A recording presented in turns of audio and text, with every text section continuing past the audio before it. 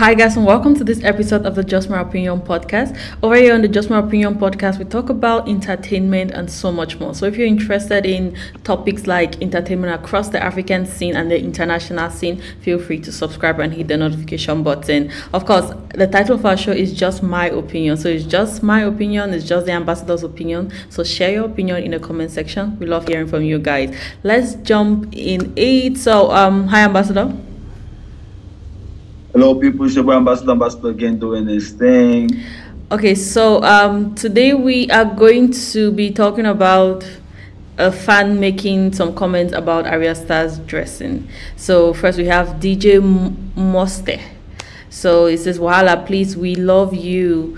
Don't leak nudes. Concerned fan tells Ayra Starr, sense or no sense." So basically this is an article on Facebook and he's asking his followers if it's sense or no sense, and we also have the link, a caption of the comment or the tweet actually. So it says, "Please, we love you, don't leak nudes," and we have the picture of Ayra Starr. So I think we can all see the picture and then assess, do we think like she's overexposing herself? Do we think this is out of character from Ayra Starr? Because when I was going through the comment section to look at what other people were saying, I saw people saying things like, "Oh, you're already famous, you're already a star, you don't need to expose yourself, you don't need this and all that." So I got the feeling like people are making insinuations like this is out of character, she's changing and she feels like she needs to do more. What do you think about all this, Ambassador? Yeah, so I mean, like, yeah, I've seen a couple of, some people have actually done write-ups with regards to Ayra Starr's dressing.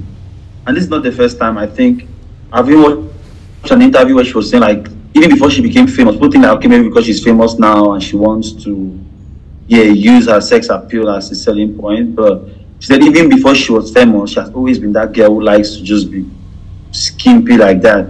Some people say her skimpy dressing is shocking. I think it's more of like our conservative African side, because I understand people saying that because I'm also an African, I know what they're talking about. But what I don't like about Africans at times are our double standards. So Beyonce will go on a video and then wear skimpier things. I mean, some of them virtually wear like bikini, beach wear things on stage in videos and things. We watch it, we enjoy it, we don't comment about it, or maybe we think our comments cannot even get to her, so it does not really matter or whatever. But when it's our own, we feel now like, okay, it's a bad thing if they do it. But is it a bad thing because a human being is doing it, or is it a bad thing because it's an African doing it? And if it's a bad thing because an African doing it, are you also aware that the same standards you hold yourself up to as an African is not maybe what Ayra Starr holds herself up to?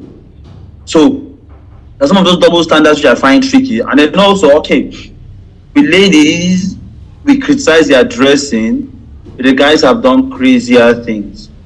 We are not as hard as we are on the ladies, on the guys. So I'm always wondering, okay, there's that double standard first from a sexist point of view of women should be covered, conserved, reserved, whatever I want to say. And there's also a double standard of, as an African, you should not be doing this. So that's why I have an issue. I personally, I don't think, I find some of her outfits outlandish, shocking, not extreme. It's shocking for the TV, but I think that's what the world has become.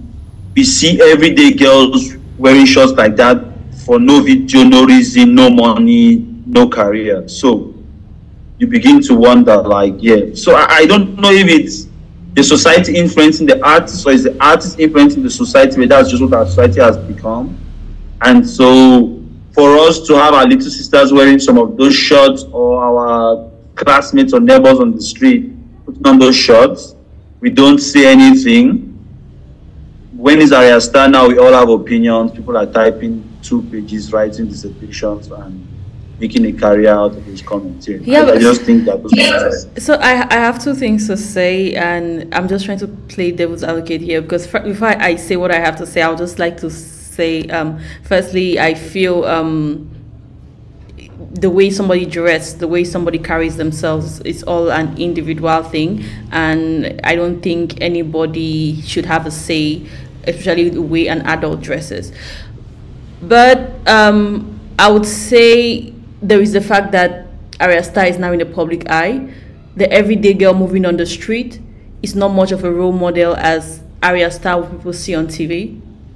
So people might have that worry of, you're an Ayra Starr, people see you on TV, and we hold you to a certain standard because you have become a role model. So since they hold them to higher standards, then they have more criticisms and more things to say about that. Secondly, I would say you mentioned something about we see the Beyoncés or the Rihannas or the foreigners dressing in a certain type of way, and we enjoy the music and we don't say anything, but then when it's our own, we feel like we should talk. I feel it's the same thing, like if you see a neighbor's child doing something, you don't feel like you should talk because it's not your child.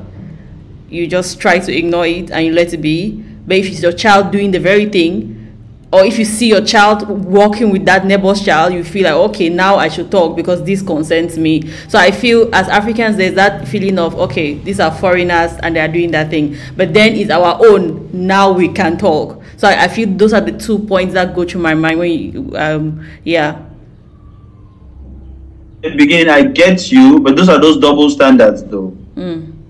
And even like you say, even in our families, our everyday Africans, we have lots of double standards, which does not make sense. It's borderline hypocrisy. But yeah, as you have said, it's true. But that should not be the case. If you are shocked by bomb shots, you should be shocked by bomb shots on anywhere, everywhere. It should not be selective shockness or it's shock. Yeah. That's one. I get what you are saying of because we think, and that's what I said. Is it because she's African? I was just asking rhetoric questions, which, as I said, yeah. But for me, the way the world is going, I don't know, huh? I don't know if we should really be focused on those things. Yeah. I don't know. Yeah, I definitely feel there are a lot more issues in the world that, especially Africans, we have more things to talk about than the way Ayra Starr dresses. But yeah. And for me, I think the call should be appeal for people to use their good judgment.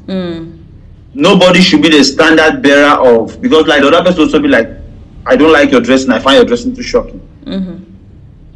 And I think there is a moral compass, which, okay, based on our cultural conditioning, it varies. There's no fixed line and fixed terms of reference as to how everybody's moral compass should be like. But there is a range, which I think, okay, killing is bad. Everybody can find that in at least the majority. So if the majority of Africans find that shocking, then they should vote a law against the dressing or whatever they want. If they have not voted a law and they are not finding shocking that watch other people doing it, their children are doing it, then yeah, they should not be acting holier than thou here on comment sections. Yeah. As usual, guys, we always want to know what you think in the comments below. But let's talk about our sponsors, Echo.online. Yes, as usual, Ambassador, I talked to the artist about the money. Echo.online is a site which is under construction. Lots of the features are already live, but I just like to give artists head up because like this is more of like how can you keep your career going? Basic steps. Build your create your profile on Echo.online, share the link to your profile, get your fans to come and follow on Echo.online, and then build a community. When you have a solid community, you can start trying to cash in on this community. By cashing, I mean selling your ticket, streaming your music, selling your merch. It's built for making money. It's not like the other side, so people come and just like, comment, share. Nah. Because online, the end goal is making money. And it's adapted to all our local payment methods like mobile money and all of those things. So you don't need to have a bank account. You don't need to register a company. Nah.